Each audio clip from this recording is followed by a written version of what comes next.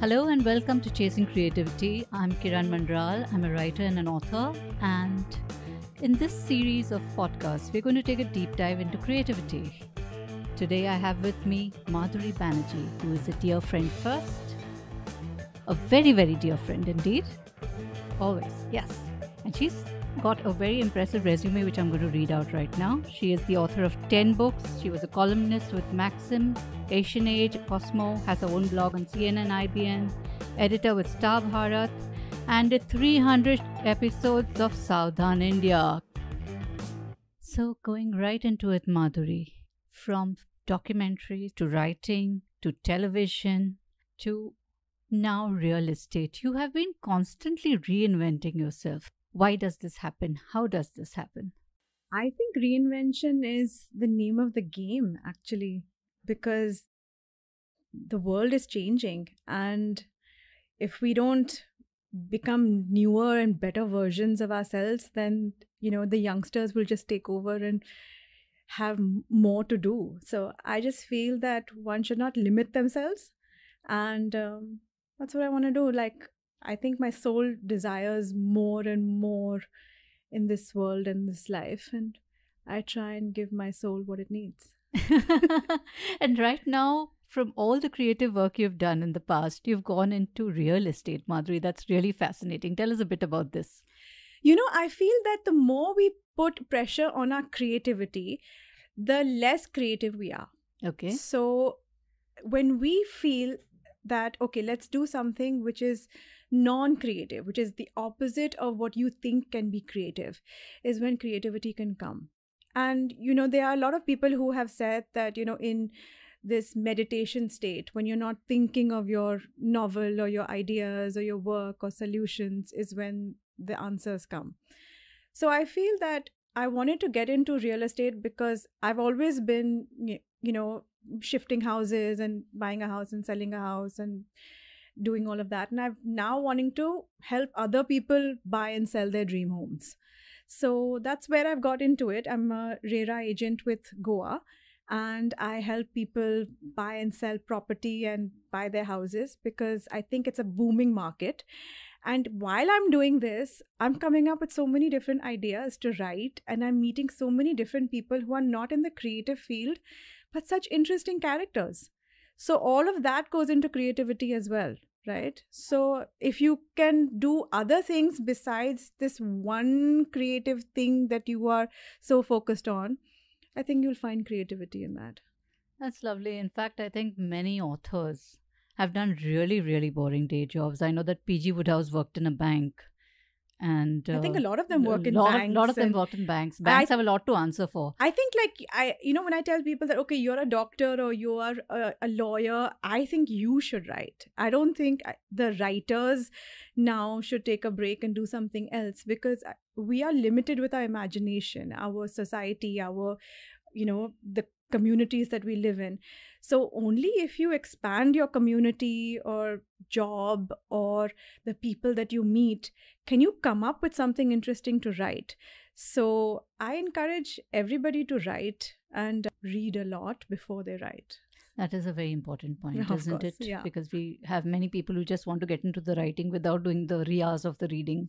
Yeah, that's most important. If you want to write, you must read the genre that you want to write in. Or across genres. Across genres. We're not being fussy about it. Yeah, but read a lot. Read a lot, absolutely. And read our books, but that's another thing altogether. Yes. Please read our books first. Talking about our books, congratulations, Madhuri, on Life Switch. Thank you so much. Your latest book, and it's a very fascinating premise about two women, yes, as the title says, switching their lives. How did this idea come to you? I was sitting in a resort one day and I picked up somebody else's phone and walked out, because all phones look alike nowadays. And then I realized that our lives are on our phones, right? So if we switched our phones, would we switch our lives?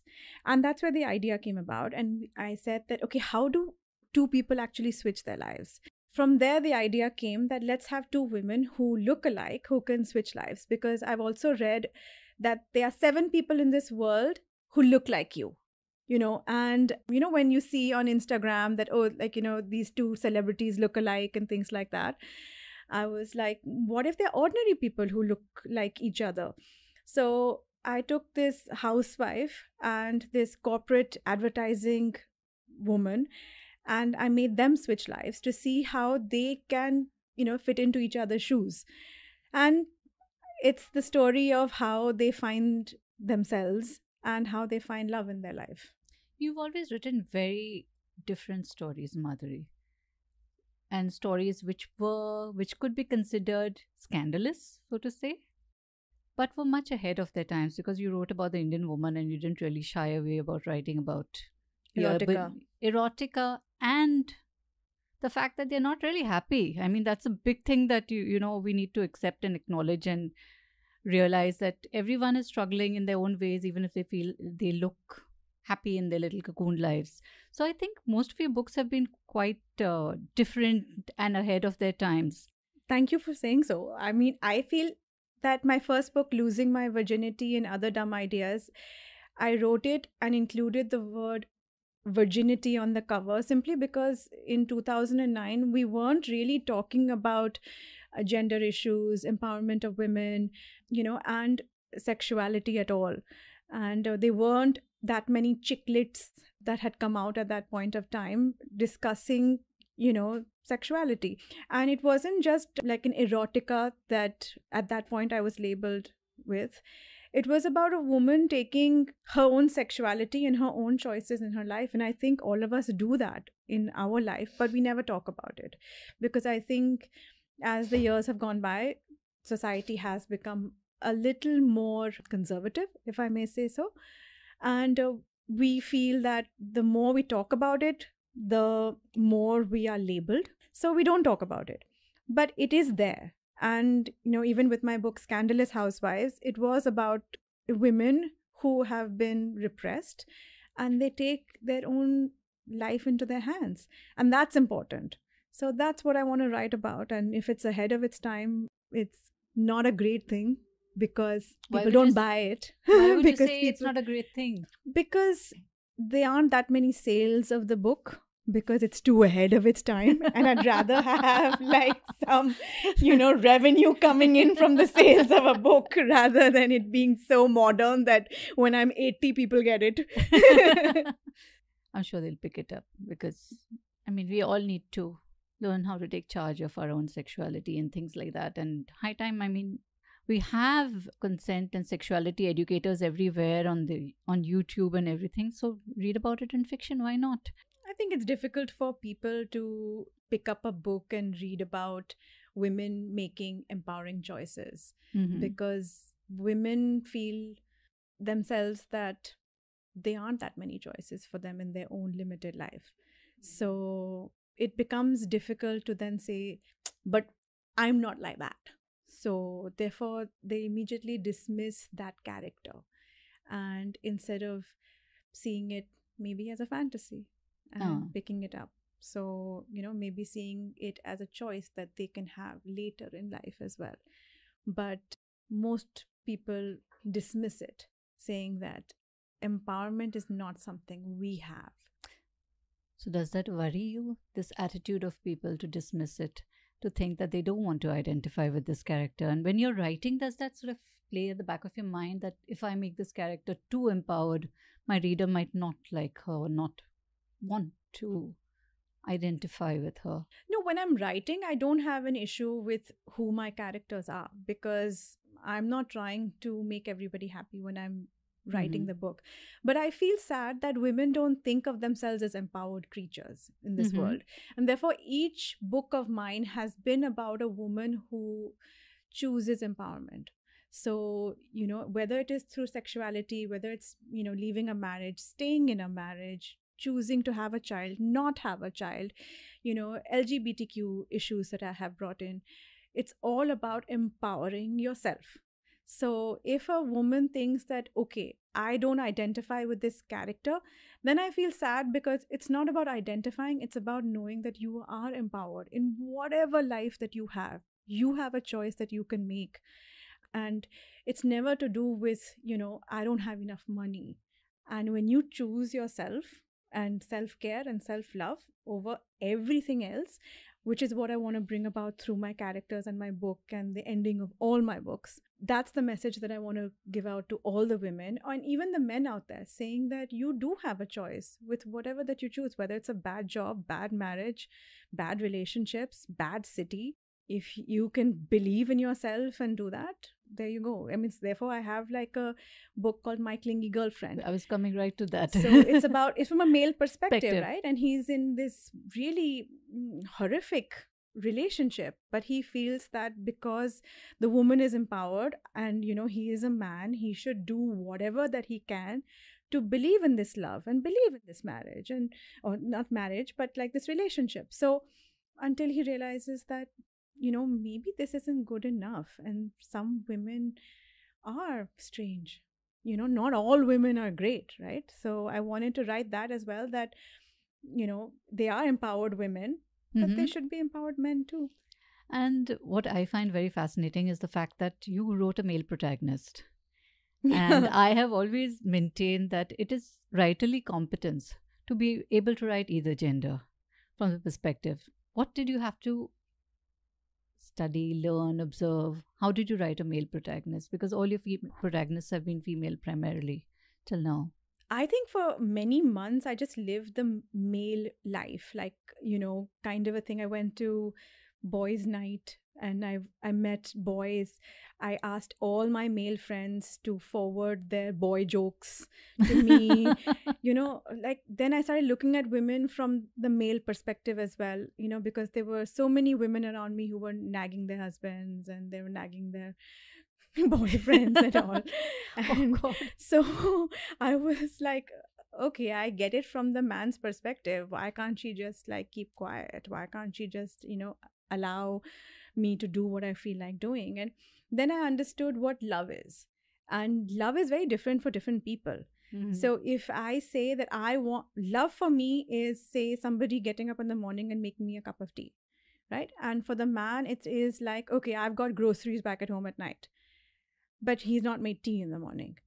So there's two different ideas of love. And that dissociation that is there between these two people is what causes conflict, right? So, and misunderstandings. So I wanted to bring that out as well from the male perspective and saying that, listen, this is a man who does so much, right? And like most men do a lot. They are not like sitting and saying that, hey, you do everything for me and this is what love is. So how does the man feel empowered? So I've always wanted to discuss empowerment in my books. And what are the choices that you have for this?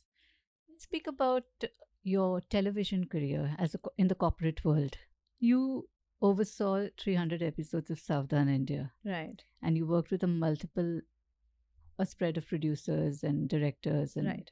But creating something for television is a completely different ball game from writing. Writing is a very solitary occupation, and plus then all you need is your computer and your fingers and your brain. But this has money involved, and this has egos involved, and this has people involved, and a whole lot of other circumstances. What would you say are the primary differences in the creative process for both? Oh, it's very different. I remember once, like, I thought I was this really cool executive producer, like meeting this, you know, producer for one of the episodes of Savdhan India.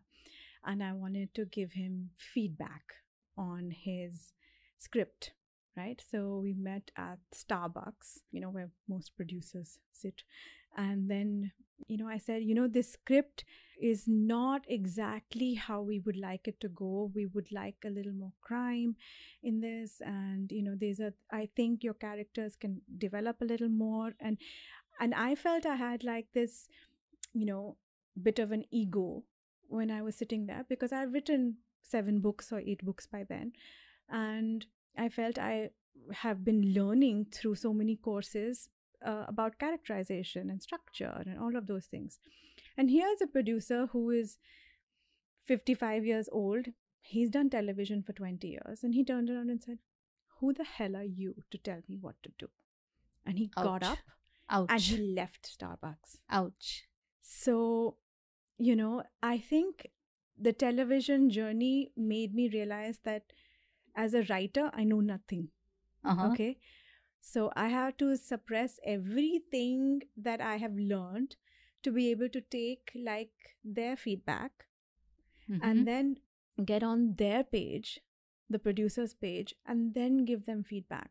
I can't walk in there in any situation and say, hey, just because I'm a producer, like just because I'm working with Star, I am a star. I'm nobody. Okay. And that was corporate life. And I think that made me realize that anybody who's going into a corporate life, no matter how much you have done in your life and how many accolades and what marks you've got in your 12th grade and whatever that you have done, when you go into a television world, you're nobody. So you have to be humble and, you know, allow some things to go rather than wanting everything to be perfect. And that's the creative process. There was a lot of unlearning that you had to do. A lot of unlearning, and ultimately I had a fantastic team for Savdhan India, Baljeet and Preeti and a whole bunch of like people who really helped me in Star. And I'm grateful to Gaurav Banerjee for giving me the opportunity as well to lead Savdhan India. I think it's always going to be a part of my life. Did you never think about writing crime, given that you did Savdhan India for so long? I wrote Hate Story too. Hate Story, yeah. Yeah, so I wrote In that a film, book. and In the book? and I don't know. I think maybe my next book might have crime in it. Okay. So let's see where it goes with that. Tell me about your creative process, Madhuri. How do you decide that this is the idea that I'm going to work on? Because, ideas are like rabbits, they're all about the place and they come to us all the time. And to narrow down on one and say, this is the one I'm going to work on, I'm going to develop, I'm going to invest time in, how does that happen for you? I honestly don't believe that there are so many ideas that come to us, because I mean, they are thoughts that come to us, but they aren't ideas. Okay. So when the thought comes and the thought remains with you for a long period of time, then it becomes an idea. Otherwise, you can have a one-liner that comes to your head any point of time when you're reading the paper, or you're traveling, or you're seeing a strange person wearing a different color hat. So these can be very creative in your head and say, oh, I can use this as a person, as a character, whatever like that. But if it's a thought that remains and then that thought develops because you've gone for a walk, or you have started speaking to somebody, or you're sitting alone in a cafe, or you're folding your clothes and putting them in your cupboard, and the thought remains and it builds and it builds, then you write that down and that becomes an idea. And then that idea you try and make into a synopsis and say, okay, what could be the end of this idea? And then when you have, say, an end, then you say, okay, what could be the conflict of this idea? And when you have the conflict, and you say, okay, who could be this main character? And you make this character as flawed as possible, with as many issues that you can put into this character. And then you work on it. That's the creative process. And there you have it. That's a masterclass in writing a book. In In 5 seconds from I don't think Madhuri it's a Banerjee. master class, but I think that's how I kind of do it in a little, and it takes a long period of time to do that. So, are you a plotter or a pantster? I don't think I'm either of those. I just write whatever comes into my head on a piece of paper, and then I try and put them together whenever I have time. But I feel like I work on characterizations more. I think when you have interesting characters that people can identify with and can relate, and you have a world which is interesting for them, then you build on that. So, and then the plotting comes. Is there something you want to explore that you haven't yet explored in your writing? You've done romance, you've done chick lit, you've done life switch, you've done writing from a male perspective. I think I want to do fantasy. Fantasy, high fantasy or Like high fantasy, like Lord of the Rings. Rings, Harry Potter kind of fantasy that I Oh, have wow. not been able to do yet, because I haven't developed that world, which is more important in a fantasy than other novels. So I really want to be able to do that with flying horses and dragons and and things that are more powerful than you, and magic realism. So I haven't been able to write that yet, but I think I have a few ideas. I don't know where it's going to go because as authors and writers, we are labeled, we're put in boxes by publishers and by readers and audience. And it becomes very difficult then to, break out and do something different and be acknowledged for it or appreciated for it. Which also brings me to the label that I think was quite unfairly given. You got slotted as erotica, someone who writes erotica. Right. When I feel very honestly that your books have social commentary more than erotica. I thought so too, Kiran. Yeah. thought so there is too. some erotica, but that's okay. That's like lovemaking happens, that's life. Big deal. But I made my lovemaking very exotic. Like it was in a public place or like a balloon. I made it like I made the regular, you know, plotting of the book normal, and then I made the lovemaking scenes like exotic, and hence like everybody was like, "Oh wow, you're an erotica writer," but I don't think so.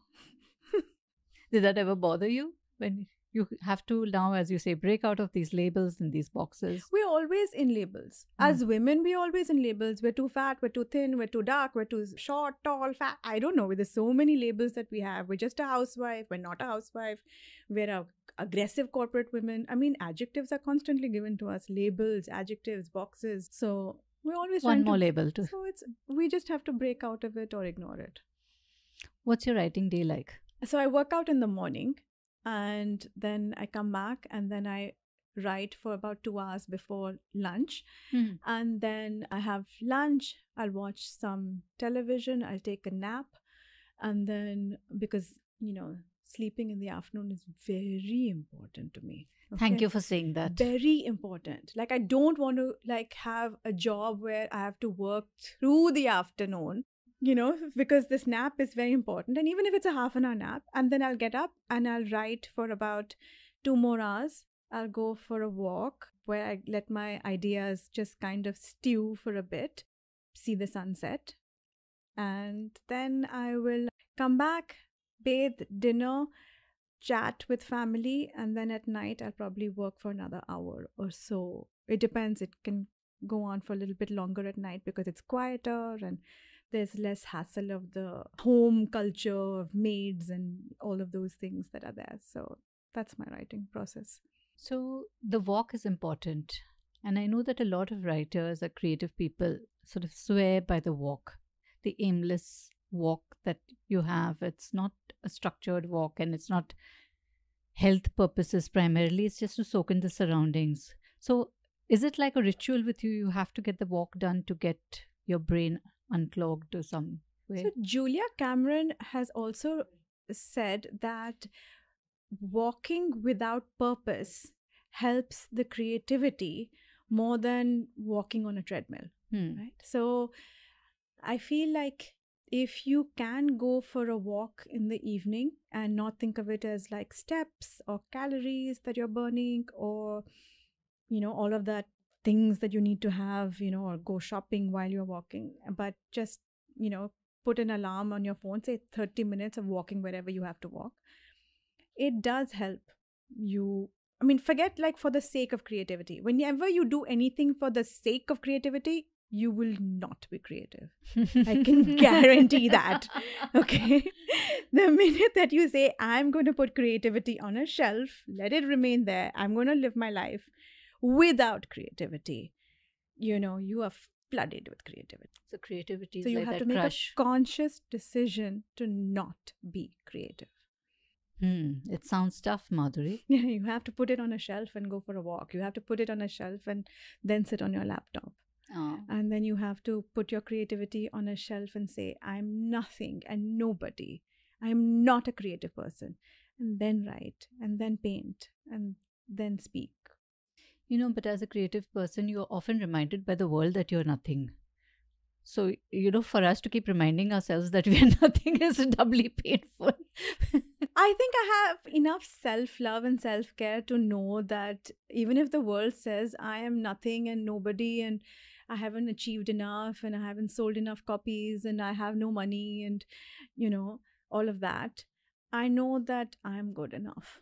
So I know these are the things that I need to do for myself and my creativity. Others can figure out what they need to do for it as well. Who am I to give gyan? No, Gyan is always welcome. We're a country that loves to give Gyan. Yeah. I know everybody has enough to give. We're not a country that listens. Which brings me to that dreaded topic, writer's block. Do you experience it anytime? How do you deal with it? How do you cope with it? How do All you the get- time, every day, daily, years and years of like writer's block. But I think it's called a creative block, right? So more than, because everybody goes Everybody through face it. Everybody goes through it. That's true. Right? So it's not just writers. So it's a block that everybody goes through. But I think the block comes because you put pressure on yourself and your passion.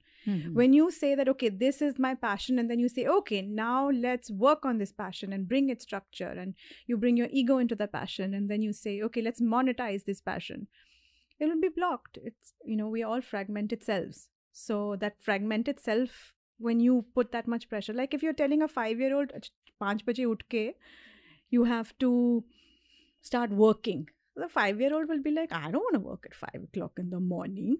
I wouldn't want to work at Okay. 5 o'clock in the morning at Yeah, 50. that's what I'm Yeah, saying. forget the 5-year-old. So the same thing. So our creative aspects of ourselves are the most vulnerable and the youngest aspects of ourselves, because creativity has come to us when we were really young, small. We were 2 years old when we were like being creative, right? So our creative selves are still 2 years old. And now you're trying to like make this 2-year-old person, this huge star and this and that and whatever, and you're putting that much pressure on it, it will throw a fit and sit in a corner and give you a block. So the minute that you say, chal, whatever you want to do, leave it, go wild, then you'll go wild. You'll never have a block. How do you pamper that 2-year-old? I take naps in the afternoon. I go for massages. I go for walks. I travel. I do a lot of self-care for that person, as well as I read lots and lots of books. Okay. And I don't pressurize that 2-year-old to do anything that they don't want to do at any given point of time. I can sit in front of a piece of paper and take a pen and say, it doesn't matter if you just want to doodle. I don't need you to write a synopsis. So some days I don't write the synopsis, but some days the whole synopsis comes. What do you feed that 2-year-old in terms of inspiration, authors that you read? I know you love art, and art is an important part of your life. Yes. So I go for art fests. I travel to different cities and I go for art fests. I go to galleries. I mean, anything which is, creative, I go to bookstores a lot and I browse a lot of books all the time. So just seeing the blurbs of books, just going to beautiful galleries where you see lovely clothes, fashion, all of that. So it's important to be surrounded by beauty in some way. Always. You have to have an artist date with yourself. So take a day off and from your normal life and go do something that is going to pamper that artist. As a writer, I know that we're all very introverted. I am. You are. Most of us are. We write. Writing is very solitary. But then when the book is out, there is this entire thing about marketing the book and promoting the book and being out there and being seen. How do you handle this dissonance? You're right. I'm an introvert. And, I don't know whether I do well in large crowds, but I like meeting people and I like talking to them. I've never been really great at marketing and promoting my books, probably. But that has become super important now for all writers and all creative people. They have to have some sort of presence on online media. They have to be able to invest enough in their marketing and promoting with different agencies as well. And also, I feel like every work, whether it's, creative work, book or otherwise, has its own destiny, right? So That's right. no matter how much somebody will promote it and go on and on about it, it can only be that much. It'll go on for a month or two and then it'll die down, and you have to work on something else in any case. But to have a social media presence and to, have enough friends who can talk about it helps. In your latest book, Life Switch, Right. you've written about two very different kind of people. Right. One is a homemaker by choice. I wouldn't say by choice, by circumstance. Right. And one is a very, very hard-nosed corporate woman. And they are like complete antipodes of each other. How did you come up with these two characters and how did you research them? How much I was them. You was them. You were both I don't of think them. it's a correct English, but yeah, I was both of them, So at one point I was this housewife who was married and, and waiting for the husband to come home and do something. And I didn't have a job. I was bored half the time. I really just wanted the love of my husband, but my husband was distracted, all the time. So I think it's most marriages also, because now there's Netflix. So, everybody comes back home and everybody watches Netflix. What are they doing anyway? So Netflix and chill is really they've chill taken it to another level. Yeah. And I was this corporate person, right? So all the things that you read in Life Switch about Annie and this corporate life, I've gone through. And it's as lonely as being a housewife. So while Annie and Nandita in this book were supposed to be completely opposites, there were so many things that were in common that I've not really written about, but it comes through with their choices that they have. So Annie, this corporate woman, she's single, right? So she's been dumped by her boyfriend. And Nandita is in a marriage, but she's lonely because she's not found the love of her husband as yet. And they both do this to prove something to themselves, and that's what women do most of the time. They want to prove something to somebody or to themselves that, they're good enough or something will happen more in their life. And they do this life switch. And, and then when a housewife goes into a completely corporate setup, which I did because of sitting at home for 8 years looking after my child, I went into Star India and then I went into Viacom, as vice president of content, and had to manage teams and be with people. And then they were ruthless people and they were diplomatic people, and there was like a good boss and a bad boss, so all of that, a lot of gender politics at play, which also comes out in the book. all of it was there. So most of the characters and these people, I've gone through. So, and then I said, let's just figure out what they have to do. And so it's a book about love, actually, and the things that we do for love, right? So what does Nandita as a housewife do for love from her husband? And what does Annie do for the love from her boss as well? So that's the thing. The search for love. It is. Lovely. All the very best for the book. Thank you so much. May it reach every shelf of a reader who loves reading. Yes, hopefully. Thank you so much for taking time out for this, Madhuri. Thank you, Kiran. And we look forward to reading more from you, more books, fantasy, that high fantasy you're talking about. Yeah, let's hope I'm going to hold you to that. I'll need tips from you, Kiran. Hello. That's another conversation for another time. And with that, it's a wrap on this episode of Chasing Creativity. We were chatting with Madhuri Banerjee. And do pick up our latest book, Life Switch. And you can follow me on Kiran Manral on all the social media platforms. You can listen to this podcast on Apple Podcasts, on BingePods, on Spotify, and wherever you get your podcasts from. Thank you and bye-bye.